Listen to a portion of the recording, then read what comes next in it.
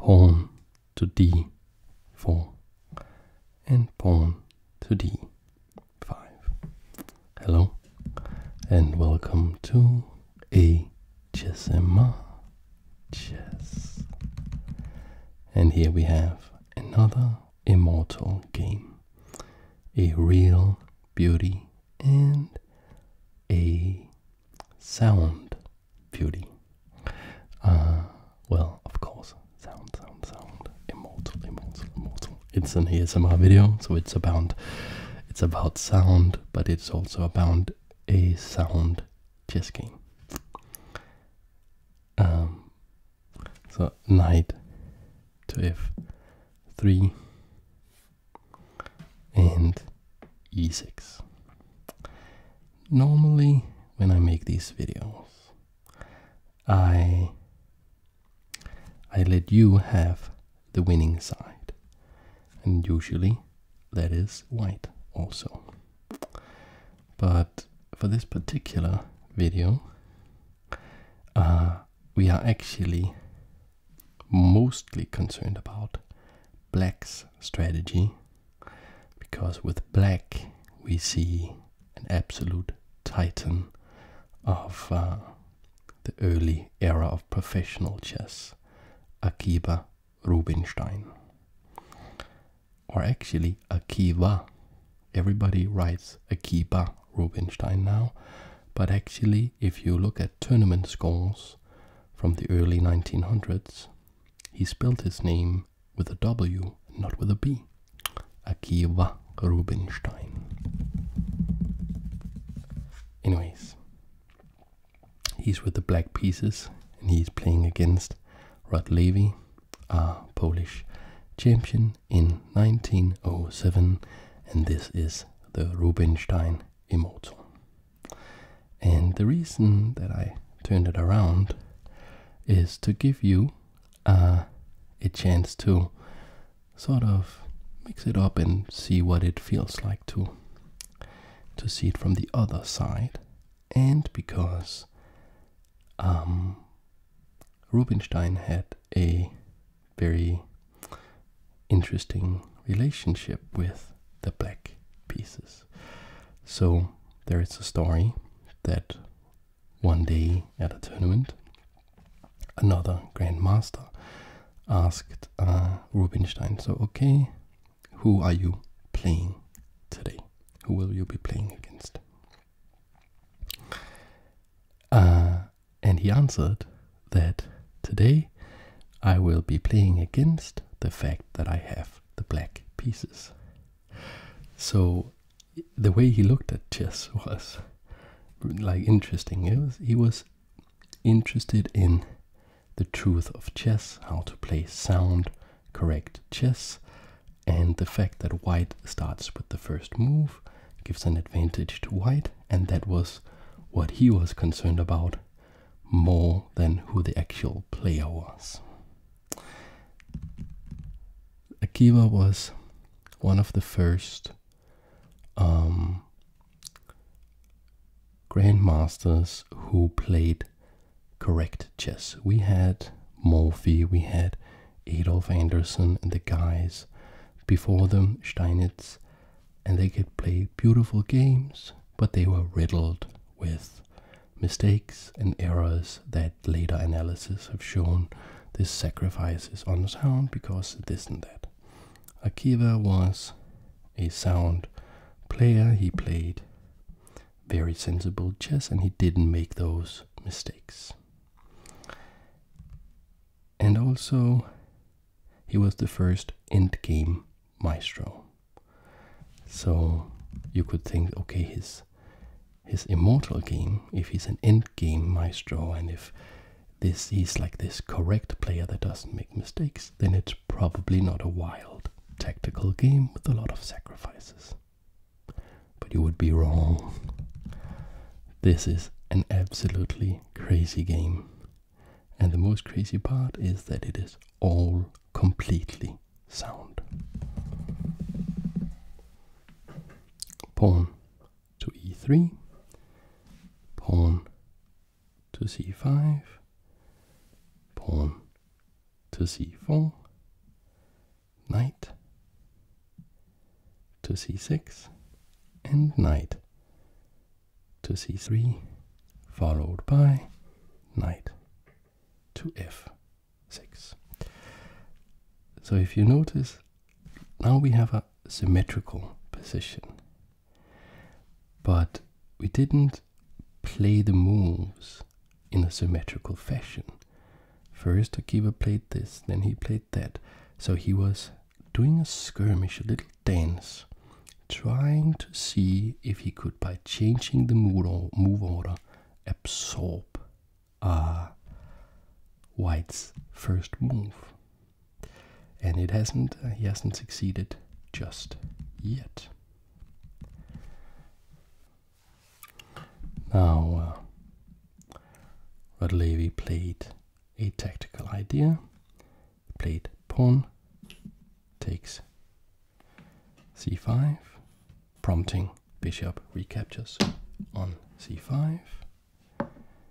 And here we see the idea, a3, wanting to play b4 and kick the bishop, gain a tempo, and develop your own bishop on the long diagonal. And we have a very interesting response, just telling us a lot about who Rubinstein was as a player. And someday I should make like a small documentary or something about his life, because like it's a wild ride.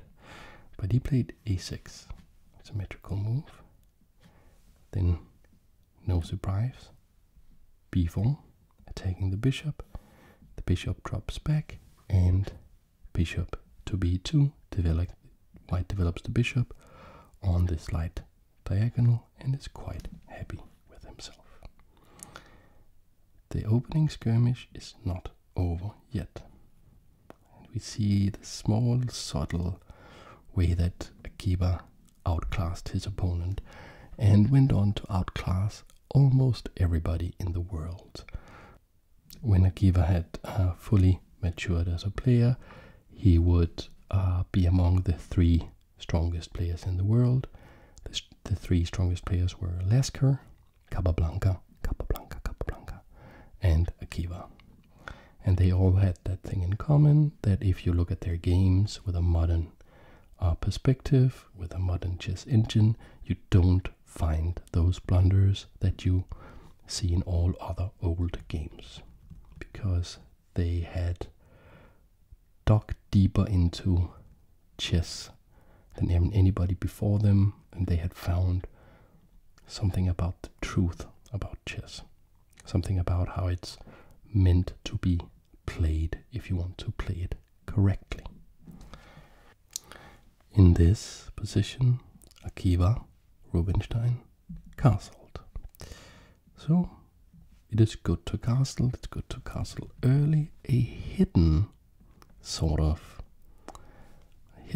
bonus often you can get by castling is that it is a waiting move. So you do all the nice stuff, you tuck your king away, it's a prophylactic good positional move that you will be happy that you made later, but it also gives you a sort of a window to see what your opponent is going to do, because often the castling move can be detached from the tactical reality in the center of the board, and that is what we saw here. So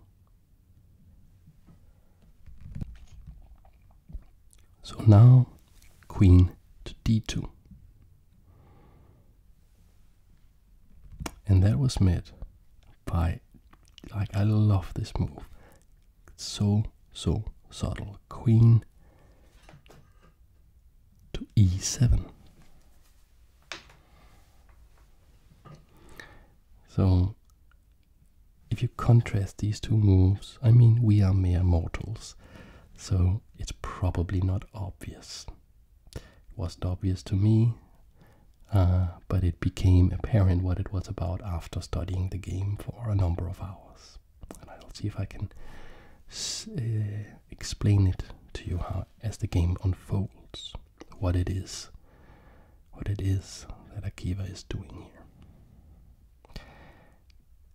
it is now white to move again. That's the advantage, right? White starts with the move, and all the time you can keep on the advantage being ahead in tempo. Well, what do you want to do now with white?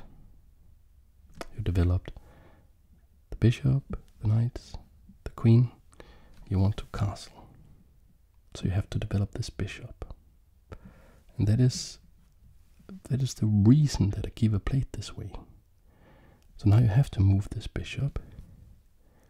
You move it to d3. And now what can you do with the black pieces? Now you can capture here. You see, this idea is not a new idea. We saw this exact idea in this exact game some moves earlier, where white did exactly the same thing. White takes. Even on material, white's idea when white did this tactic was to push with b4 and push the bishop back. So this bishop moved back. We do the same, and the bishop moves back. But can you see there's something going on here? White started with the move. It's black to move now. Rook to d8 and queen to e7.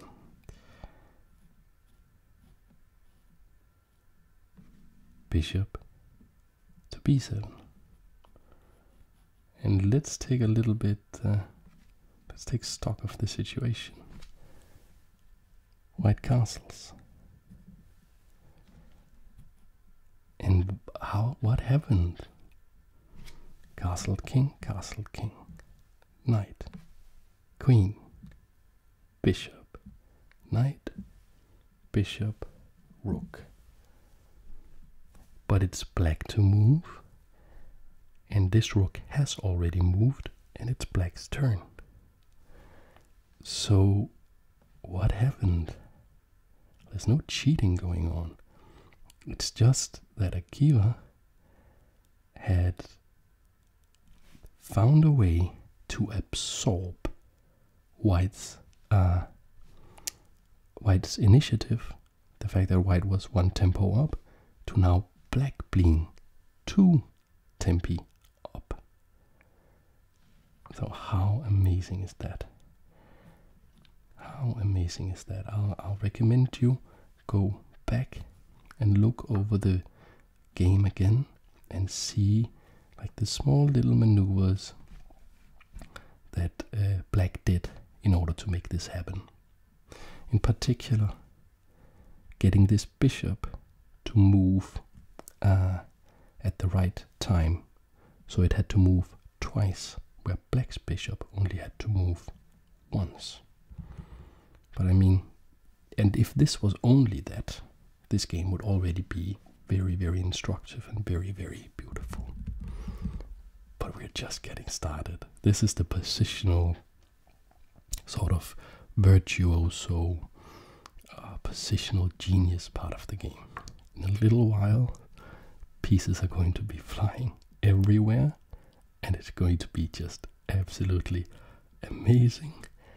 So amazing, in fact, that 5-time world champion Viswanathan Anand know this game by heart and used this game and his knowledge of this game to beat Levon Aronian in Anand's own Immortal game.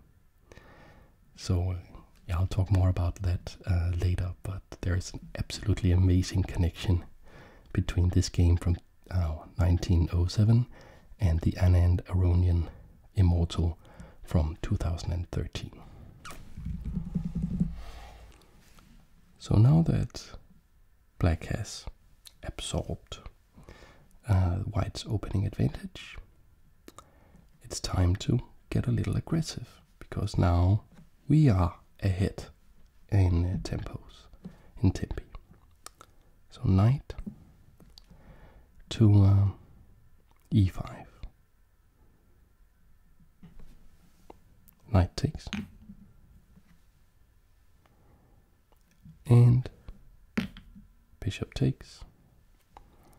And then we saw f4.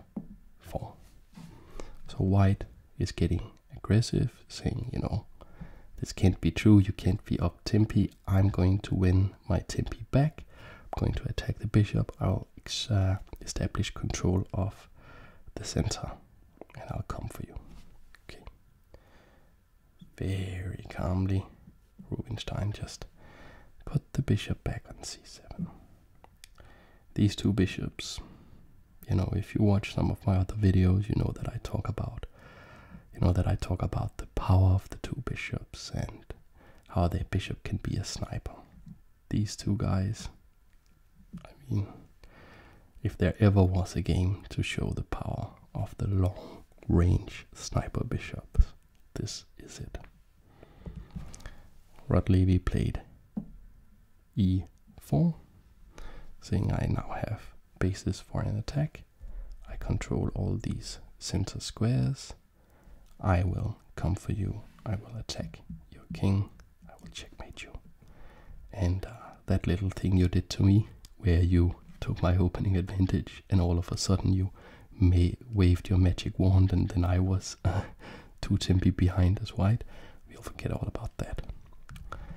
Well, will we? Will we? So, like all the great masters, Rubinstein knew that you had to use all of your pieces and leave no resources behind. So we see rook on a to c8. Now all the pieces are doing something. White pushed onwards, the pawn to e5, attacking the knight. So this could be a problem maybe, but there is a tactical solution. It has to do with the exposed diagonal towards black's king. And it starts with bishop to b6, check, and king to h1. Now the king here, not the king, the knight. It's attacked by the pawn. Where can we put it? Put it here. Well, it can be taken. We can maybe here. No, doesn't work. How about to g4? That's a slick move. So of course, it's not protected. We could capture with the queen. This is possible. But you have to contend with that you are no longer defending this this bishop. And can you see how these two bishops are just very dangerous? And this rook is now attacking this knight along with this rook. You have no attack. This bishop is very important because it's the one that could look out from the bunker and snipe along the light squares, whereas the dark squared bishop here is the bad bishop trapped behind these pawns and not able to participate anytime soon in an attack against the king. So that does not really work. We can't really capture the knight but the queen. Okay. Then what? Then what can we do? How about getting the bishop out of harm's way? Also sort of shutting this bishop down, threatening to take it. If we take here, we can get a strong knight now and get it close to the king. So that would be a worthy way for this bishop to go. And now, guys, now is the time for the fireworks. Now this is all sound. You can put this through Stockfish and it'll just say, yep, yep, yep, that is exactly how to win this position. It's a perfect game. There's like no mistakes at all from Akiba's side. Queen to h4. This is of course threatening checkmate. And that has to be dealt with. So we can't really do anything about this tension between the bishops here. And we have to figure out what to do about this. And Rodlevi found a way that just looks really, really slick and cool and effective. You play g3. Now the queen protects h2, so there's no checkmate. We are also threatening the queen. That wins a tempo, so that we can, after the queen moves, we can chop this bishop off, and we'll be winning. So the only problem here is he's playing Rubinstein, and if your base of your plan is that you have figured out something about tempi, and you think that Rubinstein has not figured that out, and you think that he has not calculated further than you regarding tempi, well, then that plan is not going to work out so well for you. So, yeah, so this move and the concept coming up now is just amazing.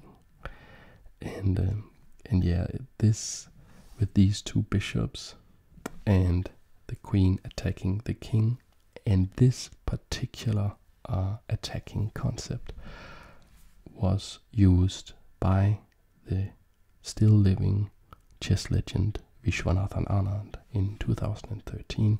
I'll put the link to my video on that beautiful game in the description. The move is about unleashing the power of these two bishops, because yes, we have checkmating attack here by the queen, but you can see these two bishops are actually, if this wasn't here, it would almost be checkmate. Can you see that? Now they are just slicing through down towards the king. So what we can do is we can take this rook and we can take this knight. Okay. So that knight had a very important role. It was defending this bishop.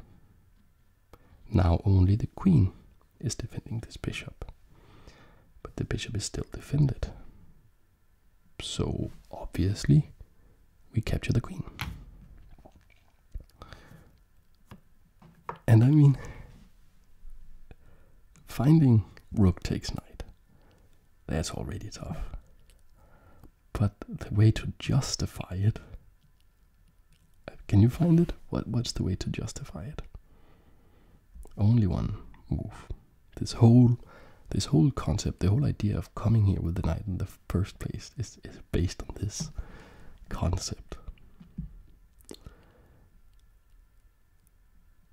So the clue is this bishop is protected. You don't want that bishop to be protected. So what can you do? You can play rook to d2. So if you move the queen to still protect the bishop, then rook takes h2 is checkmate, because you can't go here because of the sniper bishop. Can't take the rook, it's defended by the knight. So, and if you go here, I can of course just capture the queen. Maybe I probably even just take with the rook first, That'll be check. I'll move, and then I'll capture with check, and it'll soon be checkmate. So the only thing you can do is to capture the rook. But I mean, you are up a bunch of material, and also it's not like perfectly clear how black is winning.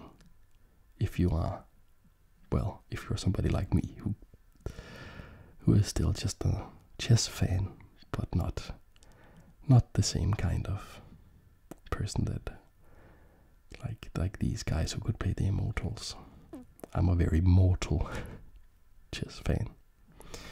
I could find, of course, bishop takes bishop, check. But it's not checkmate because I can interpose the queen, and if I capture the queen, they will recapture my bishop, and I will be down a bunch of material. I will have no compensation. This rook is attacked. I will be losing that game.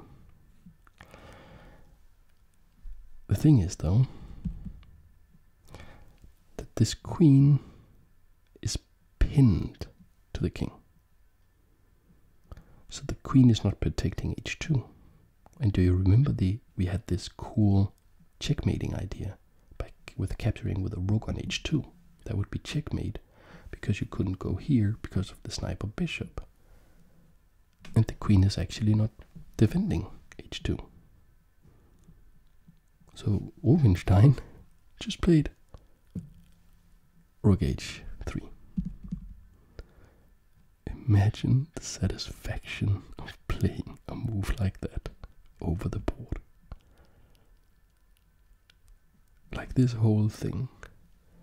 And you just say, yep, you have a million moves, but there is no way to defend h2. There's no way you can do it. Like if you capture this bishop, this is of course free, you can capture the bishop, but it's checkmate here. And there's just no way, like this bishop, there's no way it can get over there. So it's checkmate in one now. No matter what you do, I will play rook takes, and it's checkmate. So Rod Levy resigned, and that is the game. Just an absolutely fantastic game. So I hope you enjoyed it. I hope you will join me for the next video. Yeah, thanks for watching.